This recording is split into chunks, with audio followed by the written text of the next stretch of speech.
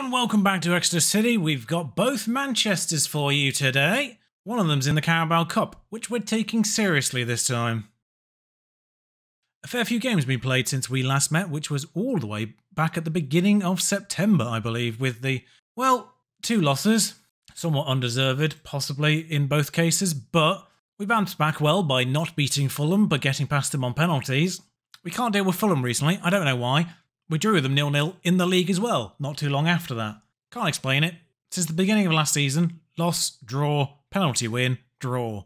However, apart from a draw against Brentford and the most recent fixture, a 4-1 loss at home to Newcastle, we have won every single game. We conceded twice against Villa, we conceded 3 against Brentford in that 3-3 draw, once against Spurs in the Cup, but the entirety of November, not a single goal conceded. So naturally we conceded 4 against Newcastle, Football Manager. All this means is, Premier League-wise, we are sat third. We're third and 3 points ahead of our opponents today. Manchester City, Liverpool a little bit off the pace, Chelsea continue to be off the pace. It's very confusing. And Darwin Núñez is the best player in the Premier League this year. Newcastle are back, it seems. Finally living up to their... Oh, they're up to third in the pre-season preview. Blimey. But yeah, finally living up to that pre-season preview. Of course, they did win the Europa League and got Champions League football that way, despite being 10th or 11th in the league. Sorry, I just realised Steven Gerrard has become Liverpool manager while I wasn't paying attention. That'll happen eventually. Speaking of managers, I don't know why, but there's been a huge wave of international manager appointments of late. This is the weirdest. David Moyes left his Premier League job of Sunderland. He wasn't fired from Sunderland. He left Sunderland to become manager of Iceland. Tell a lie, the weirdest one might actually be Unai Emery as manager of Moldova. He's only 56. And for some inexplicable reason, he's only managed Levante, Brest, and now Moldova in this save. He won the Europa League several times. Anyway, Manchester City today, as you just saw there, now managed by Quique Setien. And team-wise, we're in a spot of bother because we are without Carlos Eduardo and now Prieto. Of course, the way that will be resolved is by keeping Pereira in the middle slot as the 6'3" target man with annoyingly little jumping reach. Actually, that's a good point. Same jumping reach. He's 5'9". Don't know why I even bothered. Okay, so every striker, apart from Eduardo and Fernandes, has 13 jumping reach. Pereira's in the middle just by virtue of being taller than the others.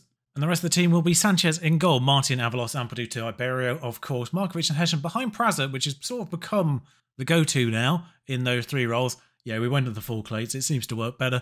Fernandes, Pereira and Uribe.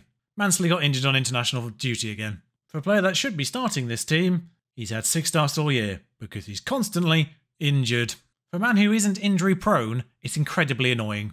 Oh, and another team news, John Stones is being sold to Salzburg for £5.5 million. For a player who is clearly just on the verge of total collapse physically, his acceleration has actually dropped 1 point since I sold him, or agreed the sale. He was already on 12 at that point with a down arrow. Yeah, he made 1 league start, got a 6.2, didn't play again, so 5.5 million for a player on the decline at the age of 33. Sure. It was the top end of his value at that point. I only say 6.5 because I tried to weasel another million out of someone maybe, but no. In the background too, Ballard has agreed to drop his playing time to squad player, so inevitably at some point in December he will request to go out on loan, because that's how Football Manager works this year. Oh, it's a snowy Manchester City. Surely the Etihad is under soil heating, for Christ's sake. But Aaron Martin to pop this one in, and Avalos is there. Markovic, nope. There was one game, I think it was against Sunderland, where we scored 2 identical free kick goals. Yeah, we don't score free kick goals that often, but when we do it all at once. It was the same highlight, just with different players. Bizarrely, it was Avalos / Carlos Eduardo at the back post from a free kick that was to the right of the 18-yard box. Popped to the back post, and the 6'8" put it in 1 apiece in 2 separate halves, I think it was. The Manchester City team, by the way, really weird. It's really, really strong, and then Trevor Chalobah's in it. You know, you got Kimmich, Frankie de Jong, ironically, Bernardo Silva, Kevin De Bruyne are still there. 7 years in, he's got to be 34, 5. He's older than I think he is. Kimmich to the back post where Foden lies. They've got Mbappe, of course. Musiala's there with a rocket boot on his foot. De Bruyne's injured, probably because he needs to retire. I love the fact that this is a team celebrating. De Bruyne's just over there in agony. But yeah, this is an irritating goal because it just rockets off Musiala's foot here. He's defied physics with that. It's gone off his foot with more pace than it's went onto his foot. He's somehow created energy. Aaron Martin to Avalos, Ederson. Not the highlight. do seem to be finding Avalos/Casa more often from those corners. Don't know why. I don't know why taking someone out of the corners has actually made them better. There's actually one less man in the box for corners now than there was before, and for some reason, it makes it easier to find the 6'8" person, as Mbappe somehow beats Avalos to that ball. He's about a foot shorter. Uribe, there's a run there. There's still a run there. Pereira, I don't think, is onside anymore. Do it the first time, Ramiro. Sergio Fernandez is up for the European Golden Boy. Did get the email through on that one. Speaking of youngsters, we're also improving our youth recruitment again. It's now going to be exceptional. Yeah, Manchester City team is a weird mix of existing Manchester City players, people who are probably now really quite old, and people who just shouldn't be there. Trevor Chalobah has to be better than... No, not really. They did acquire Julian Ord, which is a problem because he's quite good. He's one of the few budget left-backs, and now, of course, he's at Manchester City. So, never mind. Yeah, worth looking into if you're at the beginning of a save. Although, not performed fantastically.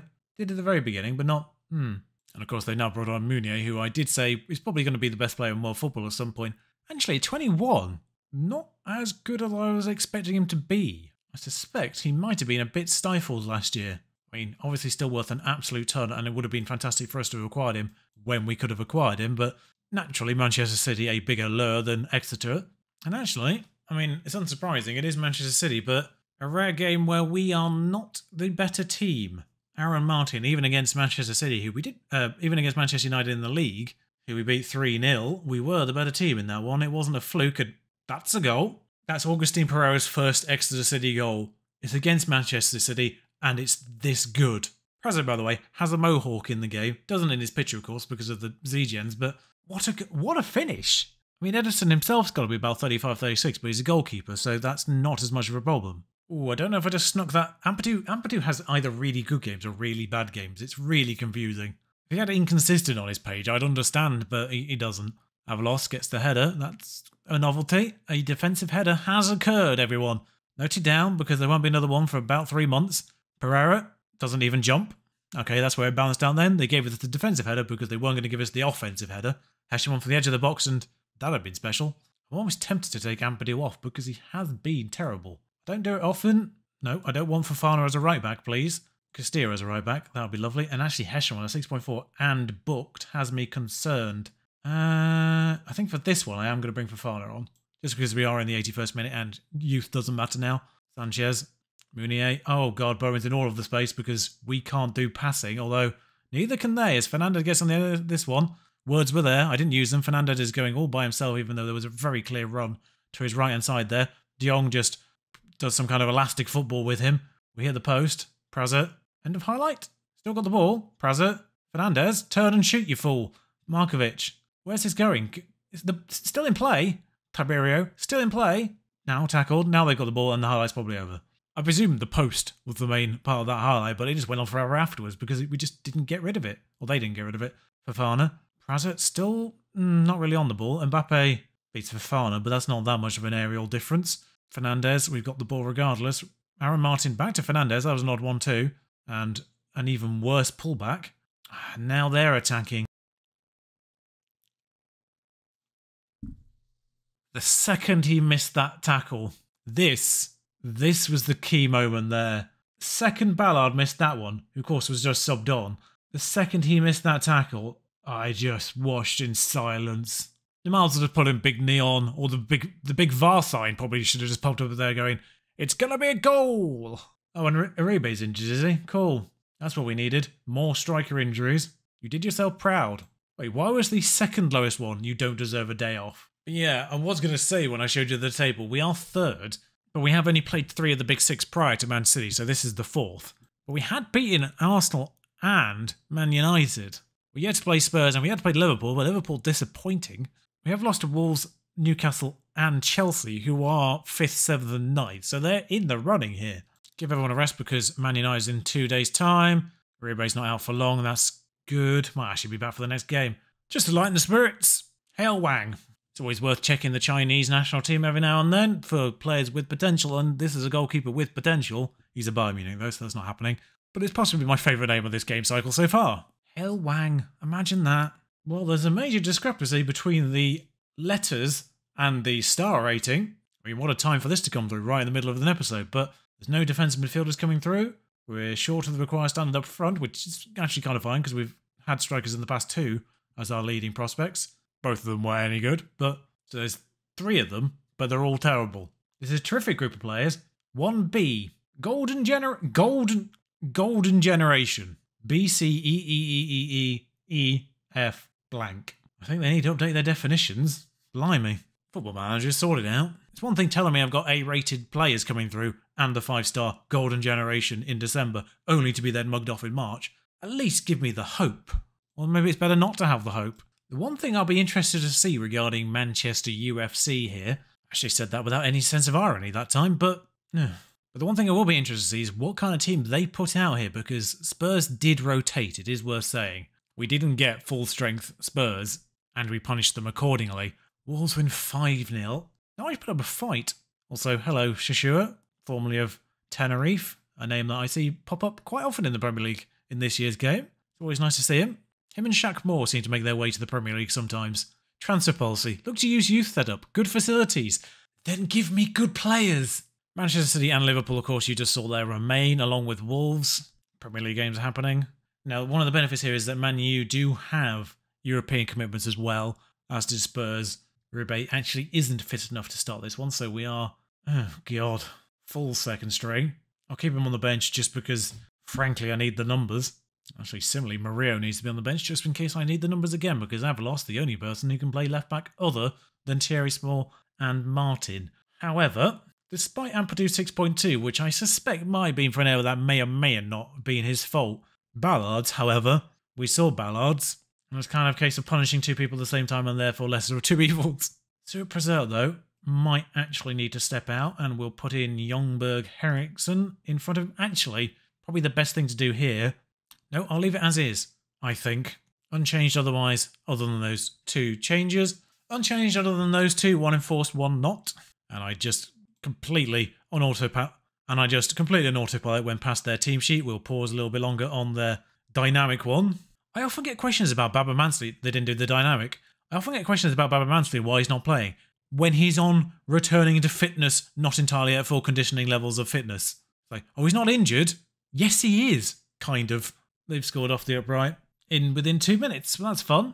Nash is their number 3. I don't know who he is. He might be a new gen, but they do appear to have got a good team out here because of the players that have popped up so far with name tags. I see Sancho and Ansu Fati, Rashford, Fernandes. There was a question about Fernandes actually in the thingamajig. The pre-match questions. Illich weirdly has made his way to Man United. Palhinha. I think apart from those 2 deeper midfielders, this is their first team. As I had no idea what was going on there. It went straight across the box and Hesham's got the ball back. I thought it was pausing for a penalty or something. Hesham to put the ball in. Fernandes at the back post. Pereira's there. Alte Bayandir is a cat. Wasn't the main part of the highlight. It's continued. Fernandes not going to get on the end of that one. Sancho, oh no. The momentum is no longer with us because we have lost 2 on the bounce. So I feel like this is about to compound it. That was a bizarrely good whipped ball to Illich. What on earth? 4 goals of the season for Illich. Maybe not as second stringer as I thought. Is he better in this year's game? Because he barely survived at League One 2 years ago. I mean, it's a fantastic goal, and what the bloody hell... Sanchez, by the way. Sanchez may have kept 5 clean sheets in a row, not because of him. If you test him, he will fold at the moment, and I do not know why. They've had 2 shots, and they've scored both of them on target. They've had 2 shots on target and scored both of them. Thankfully, they've had 3 shots that have missed, otherwise this might be 5-0. Avalos has pulled ahead of Sanchez in terms of overall star rating on loan at Vigo. Good God.